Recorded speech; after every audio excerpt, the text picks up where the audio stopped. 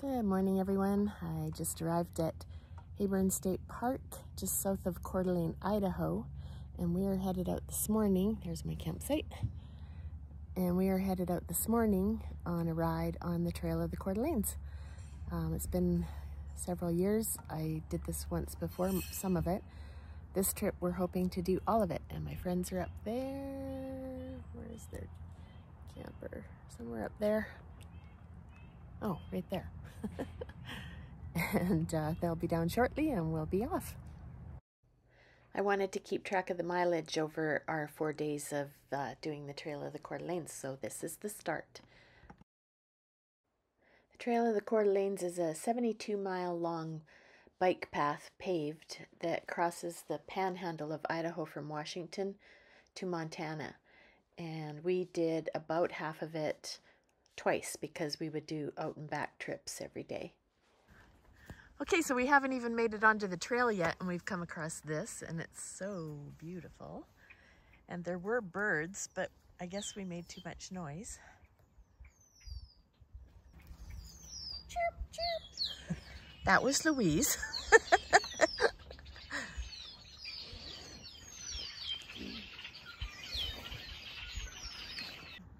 All right, this is the bridge that we're going to be crossing in a few minutes. Goes right over the lake. Is it going?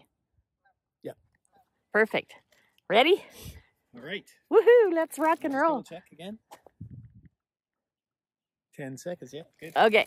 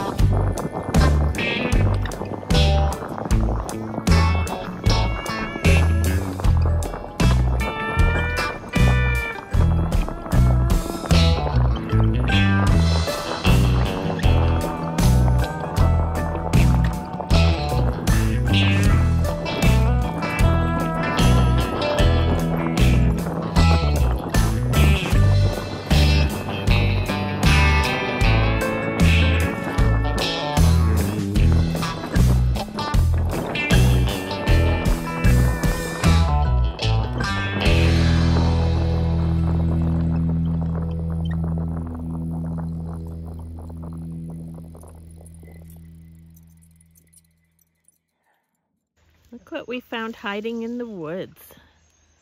A praying mantis. And where'd that other thing go? Oh, there it is. Oh, that thing hiding in the woods, it's got a yellow safety vest on. Looks just like the bumblebee. I think this was also done by the person who did the praying mantis and the bumblebee. Does it look like anything to you? These were the first of many, many moose that we saw over the 4 days that we were doing the trail.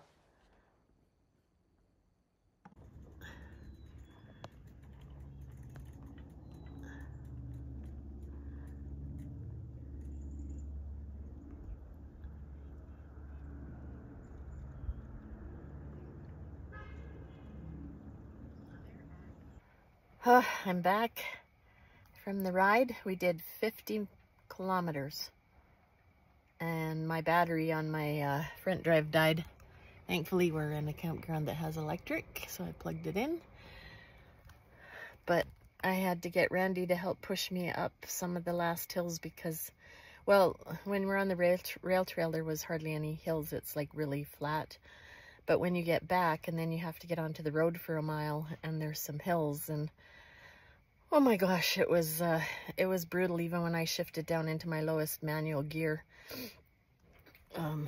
It was it was a little bit stressful, but anyways, it was a beautiful, beautiful ride, and I'm looking forward to a good rest now. It's about 4 o'clock. We left about 11, and I'm just looking forward to some R&R time now. I'm reading a novel, drinking my coffee, gonna make a little supper in a bit, and then who knows, probably have a nap until bedtime. I'm really tired. I just woke up. I take off my blind off my window, and this is my view. I love waking up to this kind of stuff. Well, I'm out biking this morning on the trail of the Coeur D'alene. I gotta say that once my cargo trailer is ready to carry my front drive around in, it's going to be so great to be able to travel because I have so much more freedom. My friends brought my bike this time in their vehicle, but they went out for a bike ride this morning. I wasn't really ready to do anything when they left, so I stayed behind and get everything done that I wanted to do, and then I decided to go meet them. I wouldn't have been able to do that without my front drive, so I am just really loving the freedom. I was looking forward to the enjoyment part where I get to go do all kinds of bike trails, and that's definitely part of it.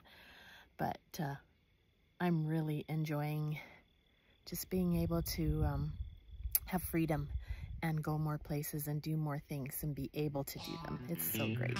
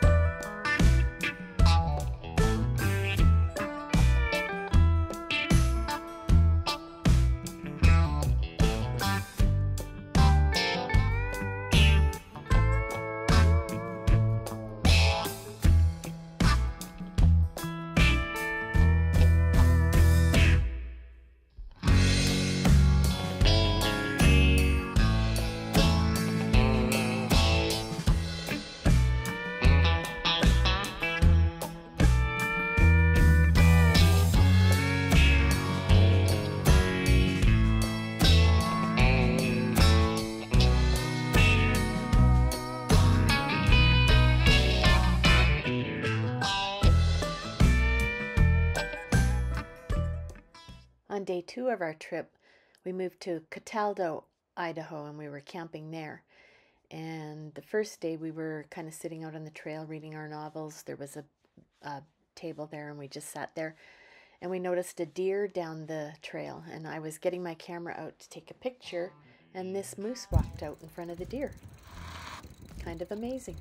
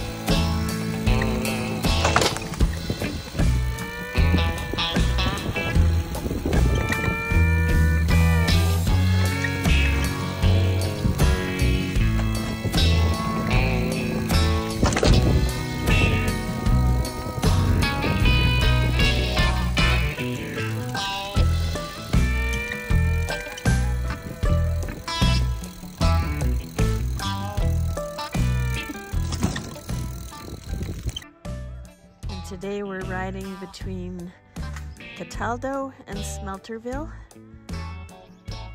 And this is one of the view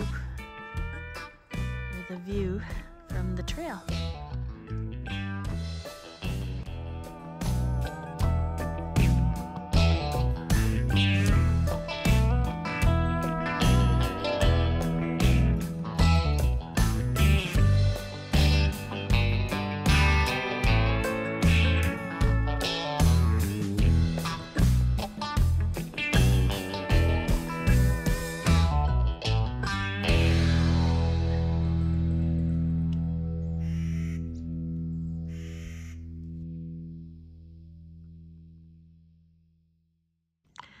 This is just such a beautiful part of the trail. It's gorgeous. Just love how the water looks. It's very pretty.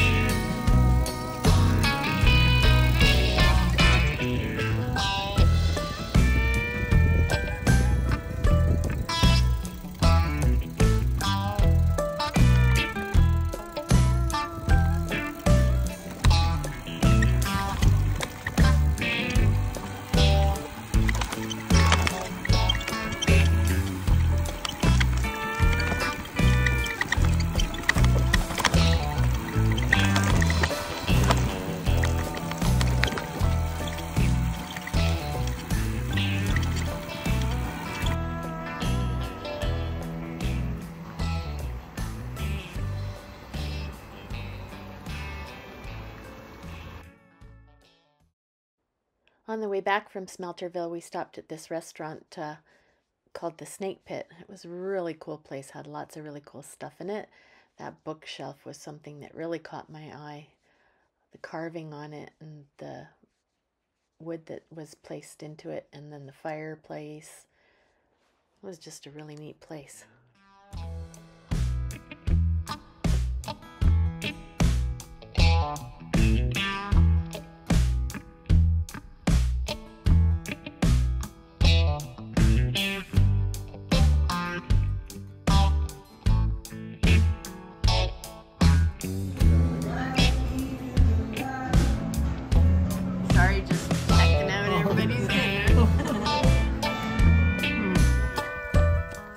Back on the trail after a good lunch, we were headed back to our camper for the evening. It was a good day.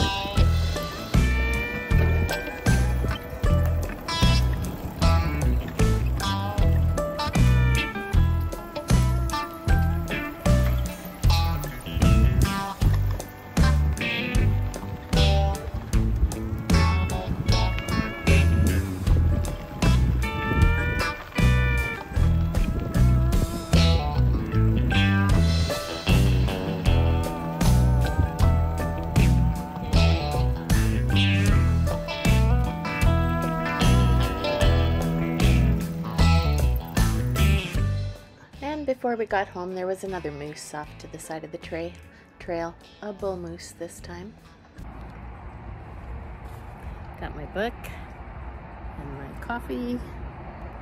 And I'm just gonna chill here. Went for a, I don't know, 20 or 30 kilometer bike ride this morning to Smelterville. It was beautiful. Looks kind of stormy out that way, so we'll see what happens. But I'm still here at Cataldo, Idaho, and loving it. It was sunny a little bit ago, and now, thankfully, I'm in my van, but it is blowing like crazy, and there's thunder and lightning. You can barely see that mountain over there. And my friends are out on the river. They drove 7 kilometers up the river to canoe down. I hope they're okay out there. I think they're still probably an hour away from getting back here. The river's just over that grass there. Yeah. Poor Randy and Louise stuck out there. Well, it's quite a bit later, and the storm is over. It only lasted maybe 20 minutes, half an hour. My friends Randy and Louise were out on the river. They saw the forked lightning, decided to get off, and started walking down over. There was a campground, I guess, where they got out of the river. And there was a lady there that was camping and said that they could leave the canoe there, and she drove them to their Randy and Louise's camper, and she kept the canoe for them. They'll go back and get it in the morning, I guess, and maybe canoe the rest of the way down the river. But that was some storm. There's trees down all over on the trail, on the biking trail. There's I thought my van was going to blow over. I've never felt like that in my van before, but it felt like it was going to blow over. My front drive was parked in front of my van, and my neighbor who was camping next to me got out because it blew over. My front drive blew over a couple of times, and it's really heavy, so it was quite gusty. Anyways, the neighbor came out and set it back up, and then it blew over again. He decided to leave it there, so until after the storm, and he put it back up afterwards. So that was really kind of them. Yeah, quite a storm. I'm out here on the trail again, just about maybe 2 miles from my campsite. And my friends that got caught in the storm last night, they drove up to where their canoe is, and they're canoeing back. So I was hoping to see if I could get some video of them when they come back. Hopefully they haven't come by already when I was not here, but I went further up, and I was going to park at another spot that goes along the river, and there's a bench there, and I pulled up beside the bench, and there was this moose just below me, like maybe 10 or 15 feet below me. Huge moose with, you know, the big rack and everything. It might have been the same one that we saw yesterday. And it was standing in the river right where I was. So he turned around and looked at me, and I backed out of there and came back to this spot instead. I really wished I would have had the stupidity, it would have been, to videotape him, but he was way too close, and I'm just like, yeah, I got out of there. He was beautiful, but yeah. Anyways, I'm just hoping that they will come along up the corner up there, and maybe I can get my friends, and maybe I can get some video of them.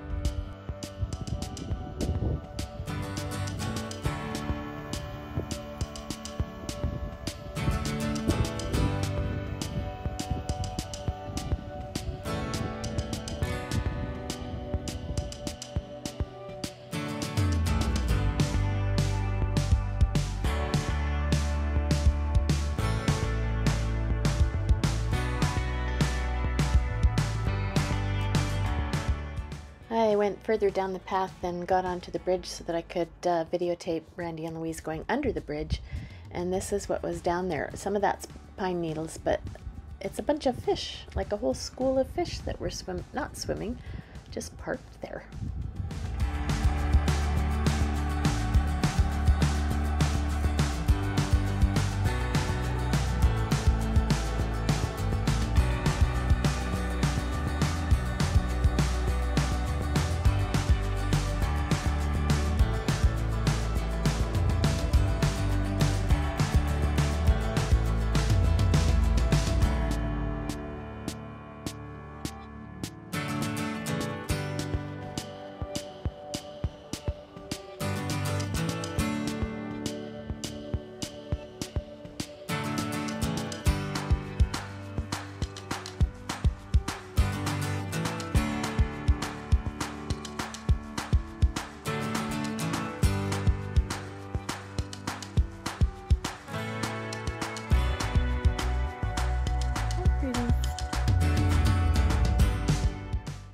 the ride on day 3 started off with this.